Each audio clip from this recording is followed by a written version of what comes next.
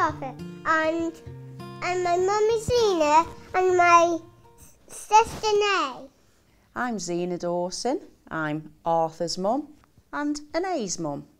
We first realised that Arthur had a problem with his vision from a very young age. We went for a check-up at the doctors and the health centre at about 8 weeks old, and Arthur's eyes had started to shake vigorously from side to side. We saw a consultant at Leighton Hospital, and then he sent us up to the Manchester Eye Hospital, and he more or less 99.9% diagnosed albinism at that point. And albinism really just means that Arthur won't be able to see very well for the rest of his life, as we did discover that obviously it was genetic, which is why we joined the programme, because we wanted to try and find a bit more about it. There's many types of albinism, and we're not really sure about which type of albinism Arthur has. So we're just trying to clarify the condition and to try and get some help for him, and to try and get Arthur the best chance in life.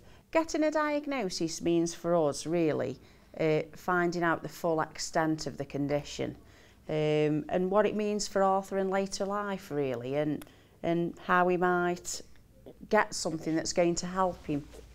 As far as the pharmaceutical companies and other people who have access to the data, I do believe that they need access to it, otherwise they won't be able to bring any medication forward which may help your condition in the future, because those are the people who are looking at all the different things that might come available in the future for him. Obviously people need to look at the data, because otherwise how else can you do the research?